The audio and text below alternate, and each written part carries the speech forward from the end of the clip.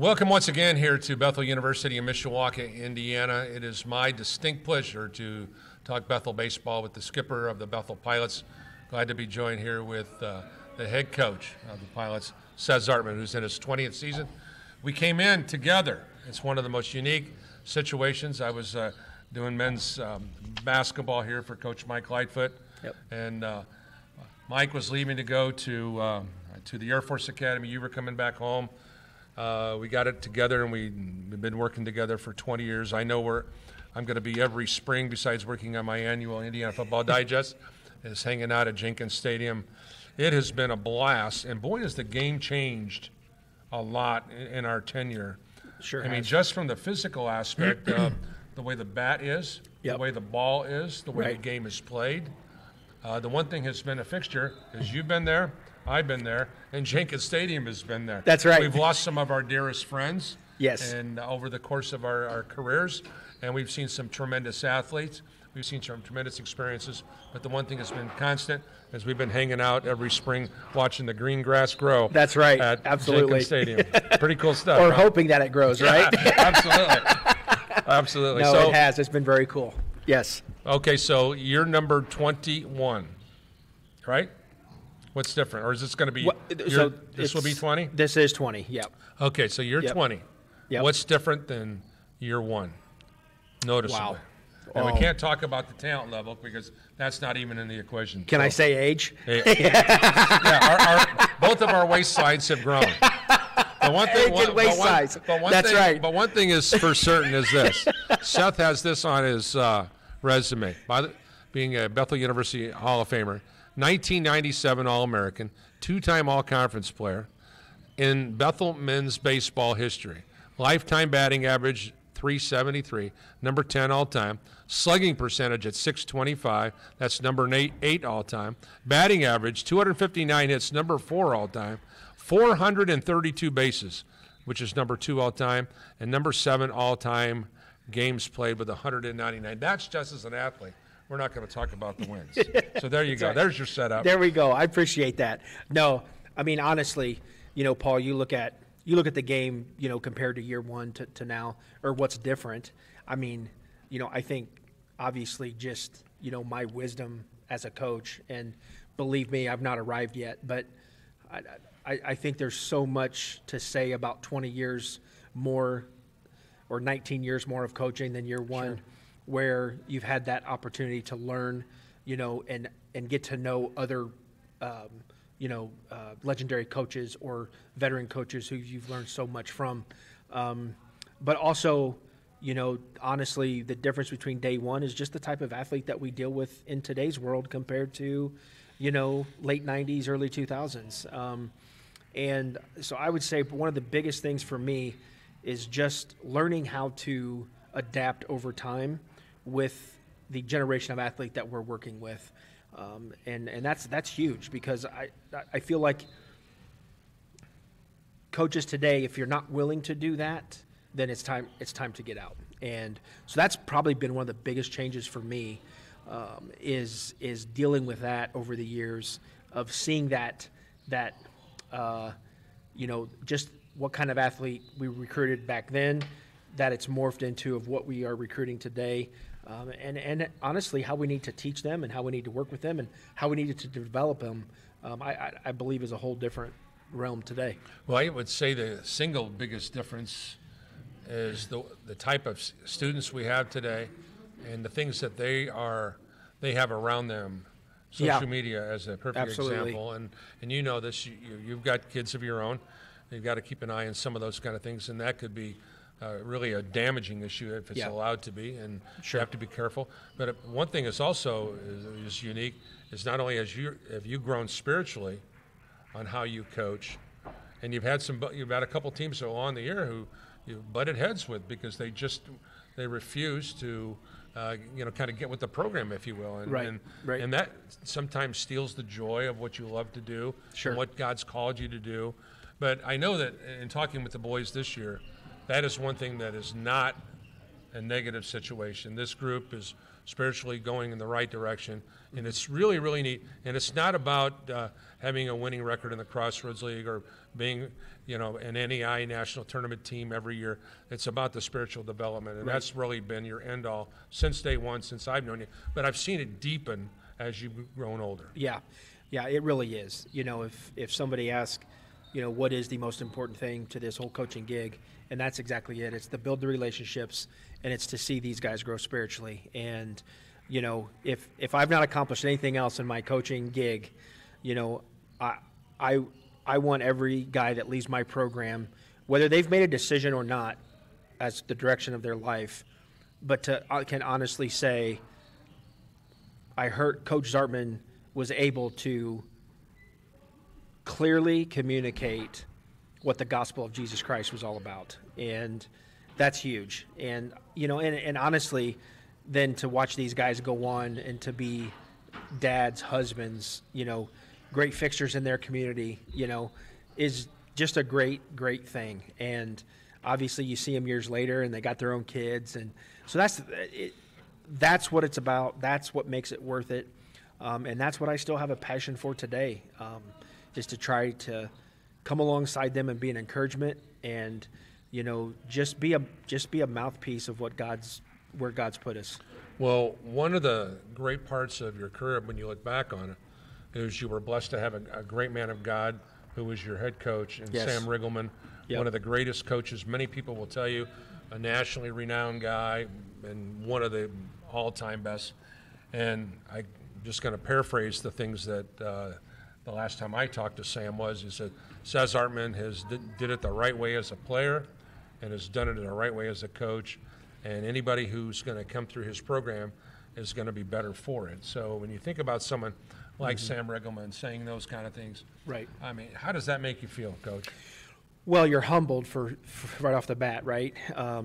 The opportunity to not only have to have got to know Sam, but really to play under him and to really be a byproduct of what he did on a daily basis, what he professed and what he believed in and how he pushed you and worked you and, that type of thing. And, for those type of things to come from him many years later, is a very humbling, but kind of a proud moment, because, it was an honor to play for him.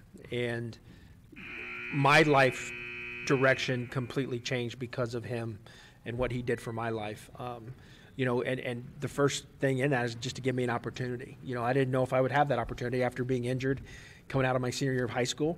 He gave me an opportunity. He believed in me, and then I obviously just developed me spiritually in what a good foundation looked like, as you get out into that real world. Well, I know that you're excited about this team. We're going to talk about the team now, but you've got some coaches that really work hard at their craft, and I know we always joke a lot with Kyle Boynton, your pitching coach. Yep. I mean, he's, his love for the Los Angeles Dodgers is it's disgusting. It's almost, let's just say it, right? I mean, not the fact that we may be Cubs fans or that's right, or Orioles fans or whatever fans we may be, or Cleveland Indians fans for all that matter. Yeah. So, yeah. But let's talk about your coaching. Yeah. Paul, I can't say enough great things about my coaches. Kyle has been with me since 2015, and that was really a pivotal year, for me, really needing a pitching guy to come in. We were at that point in kind of a staff over change, and and I look back and it really was a God thing in that moment. It took over a year to finally get him out here, but it's really and honestly, it's what I needed too in that point in my career. I was doing all the recruiting myself, and for many doing years, everything, plus taking care of the field. Yeah, and to have somebody that's passionate about recruiting to join my staff, it really was rejuvenating because I didn't have to carry the whole load. But Coach K just does a fantastic job, with the pitchers and in other areas too. He was a dual guy, so he played middle infield, so he can coach middle infielders. He can, so to have a coaching staff where everybody's kind of well-rounded. Now, don't ask me to go lead a group of pitchers to be successful. That's his gig, but But just what he does for our program is I'm very thankful to have him part of my staff. And then with Rob and Coach Boynton, John Boynton, Coach K's dad, just volunteers. And you know this over the time you spent with me, a lot of years it's, you have maybe a main guy, but then you're trying to get some volunteers to come in and help. And, they have been tremendous. They're excitable. They're very excited to be doing what they do on a daily basis. And again, it's great to have extra hands in there that can help out and do some things. And so I just appreciate them very much. And I'm very grateful that they want to spend part of their weeks with us. You don't win baseball games if you don't have good pitching. So That's right. So let's start with the pitching staff. And obviously, we talked to Frank Plezak, who was a Crossroads League preseason player on the preseason team. So he's one guy, a great way to get started. You've had some great ones. You played against some great ones, and some guys who have been in the program. Of course, there's some guys whose jerseys are hanging here on the campus or in the clubhouse. But let's talk about your current baseball pitching team. Yeah, and I think you said it there. Frank really is kind of the anchor of that pitching staff. And then we work from there. But you think about guys like Ty Mikowitz and the Brad Van Overbergs and the Andrew Gerbers and guys who have experience.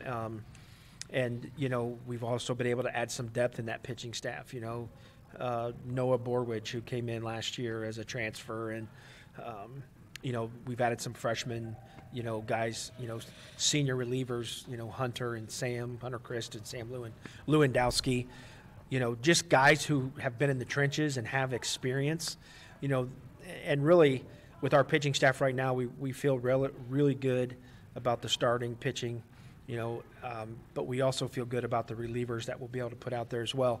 And right now, we're healthy, we're deep. And you got to feel really good about that going into the year. But we all know until we get on the field, we got to go out and take that preparation and put it on the field and do the best that we can. But right now they've been working hard. They're focused in, and they're ready to go out and compete. Everyday grouping. You look at what they did last year, with a core group almost the entire core group coming back. Yep. As a team, batted .280. As a season, slugging percentage was at .377, on base at .374. So you've got some guys that can hit the ball. One thing that's changed a lot since you and I started is the ball's just not leaving the ballpark because of the bats and the balls are different. Right. I don't know if we're ever going to see the days of the Guevara boys or the Jimenez's. And boy, I look back on some of those games where we saw 8 home runs in a doubleheader. Yeah. I mean, think about it now. You guys finished last year with 26 home runs. Right.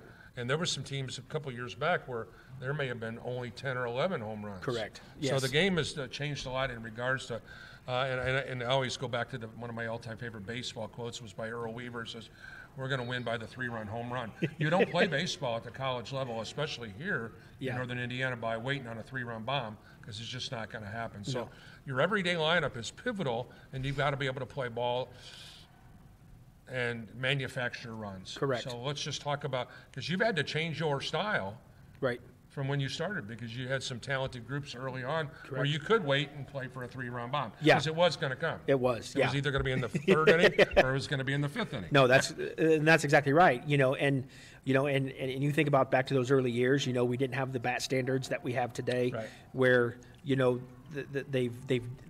bats have become more dense. They're really close. They're I should say more close to a wood bat standard, than a what we knew in back in those days. You had bats that were really, the trampoline effect was for real. When people talked about it. And you think over the years of that adaptation, because balls aren't leaving the yard as often, and that type of thing. And that is a really hard philosophy to have, I believe, in today's game. You've got to be, I believe, well-rounded. You got to be able to take what the game is giving you in that particular day. And we feel like in our preparation, starting in the fall, that we prepare our guys for, a lot of those game type of situations. We've got to be able to bunt the ball. We've got to be able to hit and run. We've got to be able to move guys over. And those are important things for the game. And, we go back and we talk about all the time that we're going to practice things that are important. We're not going to practice fluff. If we're potentially going to use it, we're going to practice it. And so it really comes down to doing what the game will give us. And another thing that we've really tried to hammer in the last three to 5 years is in our base running is really getting guys focused in on recognizing a dirt ball or recognizing, a ball that, a spin ball that maybe is going to fall short, that we can take advantage of taking an extra base just on a little bit of a miscue where we can get a read and go. So, yeah, it is different. And, I tell our guys all the time, I don't care if you're the 3-hole hitter, 6-hole hitter, 8-hole hitter. If we need a bunt down, be ready, because we may need a bunt down. And so, yes, we have definitely had to change. We've definitely had to morph into being able to manufacture runs in other ways than counting on the double, triple, or home run all the time. All right, let's talk about the lineup. Who are you anticipating making big plays? Well, I'll tell you, if you look at some of the guys that are back in the field, Eli McDonald, who's been a mainstay at shortstop for us, looking for him, Jeremy Wiersma, Alex Stout, those guys on the infield, we are definitely looking to make big plays, routine plays, all the time.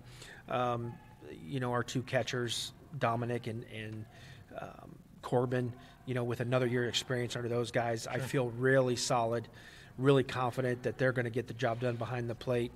And honestly, I think, Andrew Miranda, who's back for his last year, I look for Andrew to continue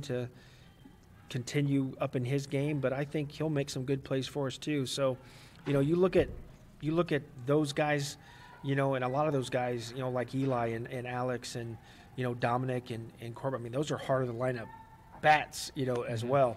So, I'm looking for those guys to step up really big. We've got some freshmen that have come in and really done a nice job this fall in their preparation, their development. So, you may see some faces, here and there doing some things, that we may need at a particular time on the field. So, I think because we have a decent number of veterans coming back, you look for those guys. Those are the guys that you're going to look to make something happen, get a rally started, set the tone. And I think those guys fall into that category. Seth Zartman, the baseball coach here at Bethel University, starts his 20th season. It's been a privilege of mine to spend the springs with him here at the Mishawaka campus. Looking forward to get out there where the green grass grows at Jenkins Stand. Skipper, thanks for hanging out with us today. Thank you, Paul. I always enjoy it. Once again, that's going to do it for our coverage of Bethel baseball. Thanks for joining us here on Regional Radio Sports.